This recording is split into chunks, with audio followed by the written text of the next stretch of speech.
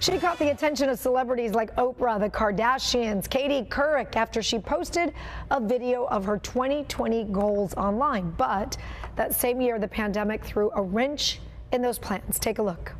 All right, goal one, make more money. I was, been unemployed since March. Travel more, lose weight, be more social. I wrote cry less, cry less, cry less. I've cried every single day of this whole pandemic. It was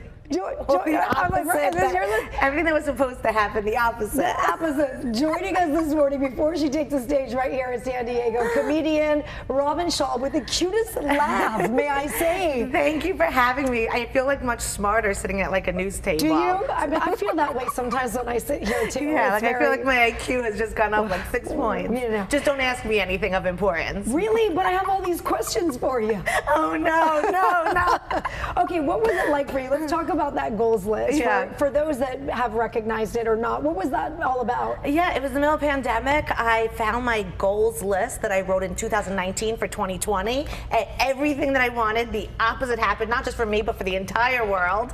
But I posted it one night on TikTok, and I woke up the next morning and the entire world saw it. Because everybody related to it. Yeah, I mean, everyone was trying to go into 2020, make more money. Everyone's lost their job or couldn't work, had to stay home. Everyone was trying to lose weight, be healthier. We're all stuck inside. No one could go to a gym or do anything. It was just like a very dark video that made people laugh at a time we needed laughter. When you woke up and you saw that, what did you think? That everybody was liking it and into it? I was like, why did I not put on makeup? Because I didn't think anyone would see it. I had my hair in a bun, like no makeup. If I had known that millions would have seen it, I think. Come on, all of us look like that during the pandemic. And look, and if I wore makeup and had my hair down, it may not have done as well. Exactly. I think, but the self-centered part of me would like. Did you reset the goals for every year? Every year we make new goals. I make with my followers on Instagram. We come up with goals together. So what are your goals this year then?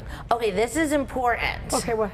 I need to ride on a fire truck. So if anyone in San Diego has pull to a fire truck, call me. I'm here for another 24 hours. San Diego Fire Department, CAL FIRE, they watch. I know they watch because when I see them out, they're like, we watch every morning. I could just go around the corner. Her up? She just wants to get on your fire truck and go round and round. Yes? Yeah, I do. Okay.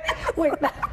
Sorry, not appropriate for morning news. Sorry. Okay, what else are your goals? We have a lot of stuff. Co-host a talk show, get on a game show. A lot of stuff we've already crossed off. I mean, we did Guinness World Record, break a Guinness World Record. We did a lot already. So it's just a few things left. Fire truck's the big one. Fire truck's the big one. I have a feeling somebody in San Diego will make that happen for you. So you're in San Diego. Why are you here in San Diego? I have a stand-up show tomorrow night. Mic drop. It's unfortunately sold out. Well, good for me that it's sold out. But if you're watching, it's sold out.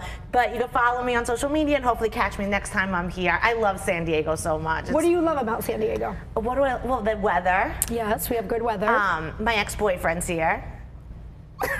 Well, do tell. Is he watching?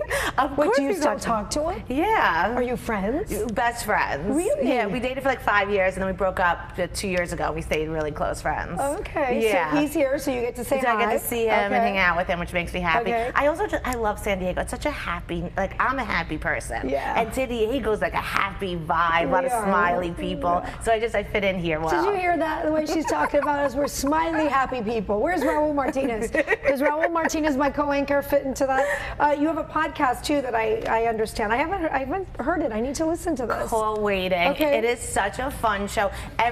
So it's just me and a phone, and my followers, people call in. Every week we have a different topic, and let's say it is about exes. Then people will call in and tell me about their exes. I'll give them advice, or we'll just hear what's going on. It's always a different topic, and I love talking to people. So it's always fun. Is there anything you don't do? Yeah, like math. I love your laugh. I could sit here all day. Just your laugh is making me laugh.